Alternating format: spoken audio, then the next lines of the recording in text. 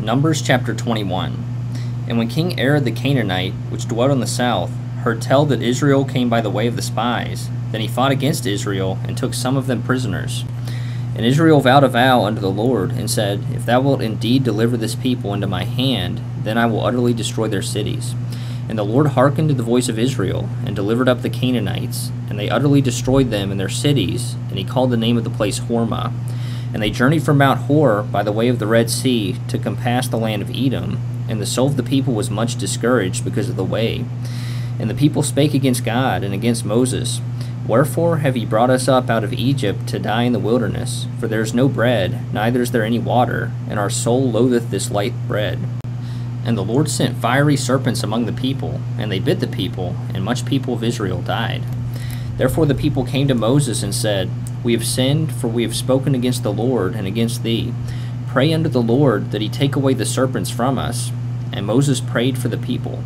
And the Lord said unto Moses, Make thee a fiery serpent, and set it upon a pole, and it shall come to pass that every one that is bitten, when he looketh upon it, shall live. And Moses made a serpent of brass, and put it upon a pole.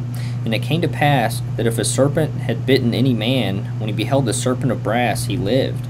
And the children of Israel set forward, and pitched in Oboth. And they journeyed from Oboth, and pitched at Ije-Abarim, in the wilderness which is before Moab, toward the sunrising. From thence they removed, and pitched in the valley of Zered. From thence they removed, and pitched on the other side of Arnon, which is in the wilderness that cometh out of the coast of the Amorites. For Arnon is the border of Moab, between Moab and the Amorites.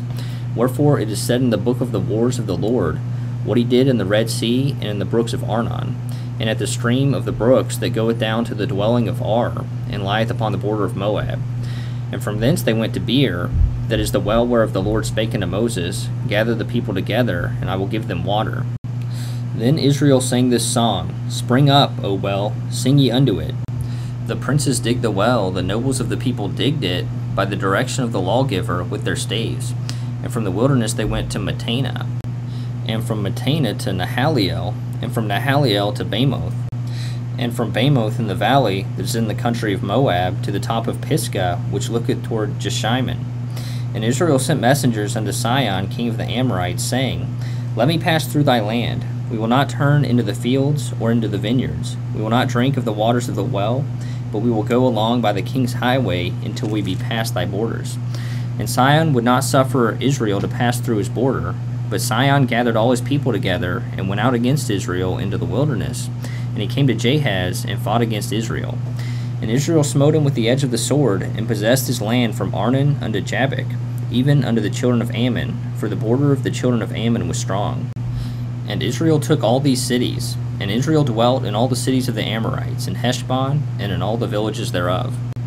For Heshbon was the city of Sihon, the king of the Amorites, who had fought against the former king of Moab, and taken all his land out of his hand, even unto Arnon. Wherefore they that speak in Proverbs say, Come into Heshbon, let the city of Sihon be built and prepared. For there is a fire gone out of Heshbon, a flame from the city of Sihon. It hath consumed Ar of Moab, and the lords of the high places of Arnon. Woe to thee, Moab! Thou art undone, O people of Chemosh. He hath given his sons that escaped, and his daughters, into captivity unto Sihon, king of the Amorites. We have shot at them. Heshbon is perished even unto Dibon, and we have laid them waste even unto Nophah, which reacheth unto Medeba. Thus Israel dwelt in the land of the Amorites. And Moses sent to spy out Jazer, and they took the villages thereof, and drove out the Amorites that were there. And they turned and went up by the way of Bashan. And Og the king of Bashan went out against them, he and all his people, to the battle at Edrei. And the Lord said unto Moses, Fear him not, for I have delivered him into thy hand, and all his people, and his land. And thou shalt do to him as thou didst unto Sihon, king of the Amorites, which dwelt at Heshbon. So they smote him and his sons and all his people, until there was none left him alive, and they possessed his land.